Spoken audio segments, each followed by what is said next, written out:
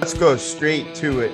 For all of you at home, pull up your YouTube or your Twitter browser and put in DJ reacts to the 27-17 loss at Pitt. This is one of college football's biggest stars. We heard, read, seen all about him all offseason, and rightfully so. He did a great job in some cameos last year for Trevor. On the road against Notre Dame, gets a big win, 400 yards in his first home start when Trevor caught COVID. Then all the buildup was for him. And then the NIL hits, and he is the poster boy, him and his guy in Norman, Oklahoma. Ironically, both these guys are struggling, and both of them got benched. Go to the interview.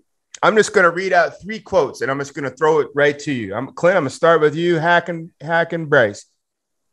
One reporter asked him, I'm being 4-3 right now. My man said, it is what it is. We can't do anything about it. The question about being a starter, Dabo Swinney commented after the game, and he said, hey, every job's open. The guys that perform and this, that, and the other, we'll see. But every single job's open. A reporter said, what happens if you're not the starter? DJ, I'm happy to support my brother. If he does get in and play, I'll be excited for him. Nobody's earned it more. Last question. In regards to the shuffle pass interception, he had a play in the game, midfield, where he was really kind of sloppy and he kind of half threw it, a shuffle pass to the line of scrimmage. Well, the D tackle caught it, took it straight back 50 yards for a touchdown. He said, my hat's off to him. That was a great play. I already know how I feel, and I'll hold mine to the back end. Clint, I'm going to start with you. That is the leader of your powerhouse, Power 5 national championship caliber program. That's the leader. That's not a guy in the locker room, let alone that would be a situation too. But that's the tip of the spear. When you hear those comments, and we've talked about how Clemson's played this year, where are you right now if you're Dabo Swinney, home with a cold one, doing like this, looking over your program? Where are you right now? Well, I'm going to answer that 2-part. Number 1, he ain't the leader. Number 2, he ain't the tip of the spear. If those are his words, which I saw the video, he ain't neither. But he is by position. Hold on. I agree with you. He's not acting like it. But the quarterback, just by position, you are that. Oh, I agree with your point, and I agree with the expectations that have been placed upon the young man.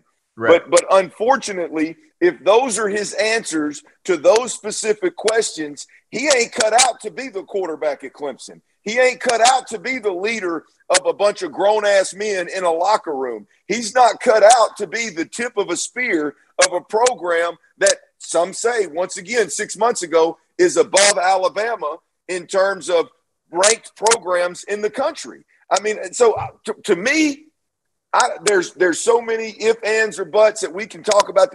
He ain't the leader.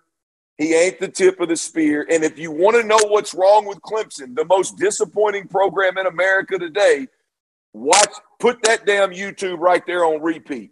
And I'm not blaming it on the kid because it is what it is. You can only be who you genuinely and sincerely are.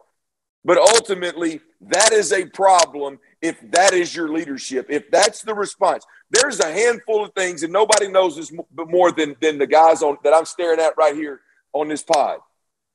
There's a handful of things that you have to have if you're going to be a bad son of a bitch at the college level at the quarterback position. One of them is an unhealthy competitive gene. You have to hate to lose, and that includes losing your spot as the number 1 quarterback with one of the greatest programs over the last 15 years in college football. You have to hate it. You have to hate the guy that took it. You have to absolutely be chomping at the bit to get back on the practice field and be willing to tell anybody in America you'll do anything to go get that job back. And if you don't have that competitive gene, then your ass ain't cut out to be quarterback at a high level. Your talent may take you there, but you'll never play above your ceiling. The guys around you will never play above their ceiling, which ultimately the great quarterbacks do. And that's just, to me, that's what I personally think about the words that I heard from that quarterback. If you're the head coach, Dabo Swinney, you got to look in the mirror, man. You got to look in the mirror. You're responsible to develop that young man. And if you've developed a young man that don't care that the backup is starting, come on, man.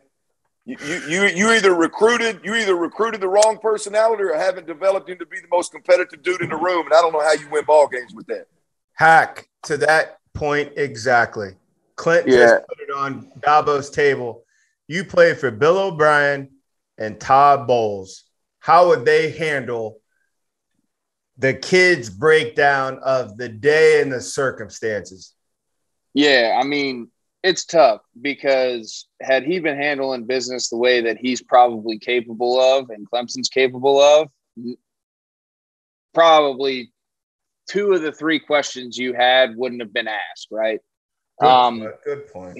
He's a good kid, and that's how he answered it. But to Clint's point, I don't need a good kid. When my back's against the wall and I'm in the situation that Clemson's in, I don't need a good kid. I need someone who's a killer. I need someone who's going to lead men and who has a competitive edge and a attitude about attacking the situation in a completely different manner than DJ is. And again, that may be who he is and that may be how he's doing it. But then again, he may not be the guy for the job. And that's the hard part about it.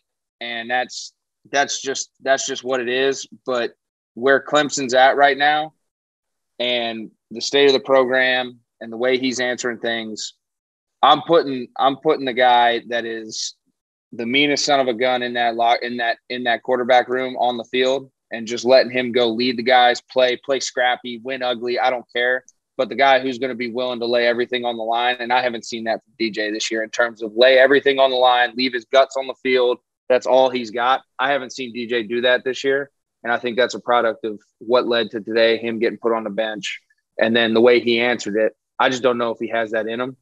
And I hope he proves me wrong. I'm always a guy that hopes these kids have a ton of success and go do it. But he's going to have to do that to me. He's going to have to prove me wrong at that point in time.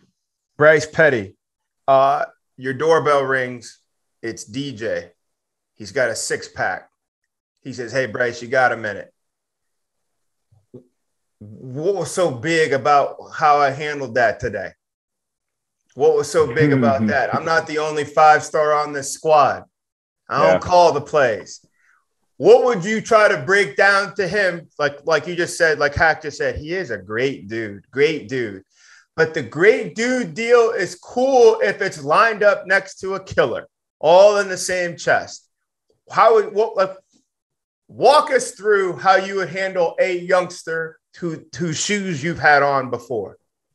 Yeah, well, what's I think particularly interesting about this conversation, and George, you know, because you worked with me before, is I leaned way more to his side of being too nice. And look where I'm at. I'm talking about football, right? So being in a situation to have a 6-pack. Well, wait, time out for a on second. The couch. Let me just pause you for a second. And just full transparency, I've known Bryce since he was a junior in high school. When I met him at the Nebraska football camp, and we have worked through his whole career, et cetera, et cetera, et cetera. But you played with broken ribs. You jumped in the middle of fights in your locker room. You've gone on the road, been cussed at, same with your teammates. Yeah. And then from Baylor, wearing Baylor colors in the Big Ten, you had back-to-back conference championships. Yes, you're a nice guy, but you have to be a killer to do all those things. Baylor hadn't won the conference championship since you left. Yeah. That's just not a thing you do at Baylor. That's what you guys did at Baylor. So I just wanted to set this correctly. There are some similarities between you and DJ. Yours are settled and in stone. His have yet to be determined, but what we're seeing right now isn't close to what we know of yours. I'm just going to set that. Yeah. Well, no, I appreciate it. So the idea going or leading it that way was to say that between those white lines, no one gives 2 shits if you're nice. Dabo does not give 2 shits if you're nice. The head coach on that side the QB that's got you circled going, you got $1 million from Dr. Pepper. Why? I'm going to go out there and kick your ass. That type of mentality works great back in the dorm when you're grabbing wings with the boys, whatever. Between those white lines, and Clint pointed out, I think we all know it too, all of us playing ball, the only thing that matters in the world of football between those white lines is, can you win? Can you elevate the group and the team around you to get a win? And when you start a game,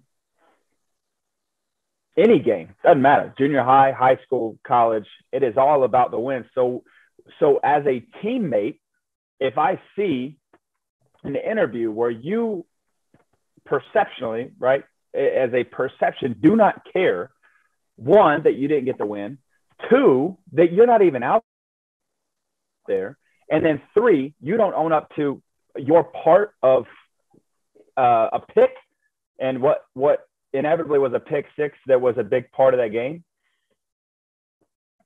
Man, we're probably gonna need a 30-pack, because we're gonna need to sit and talk about, do you love this so much? Do you want to be here? If you don't want to be here and you just want to be a nice guy, man, there's plenty of nice guys in the world. That's fine. But look, man, life ain't nice just because you're nice. There's going to be some shit to happen, and you're going to have to. I need to know whether or not you're a teammate, whether or not a spouse, a father. I need to know that you're going to fight.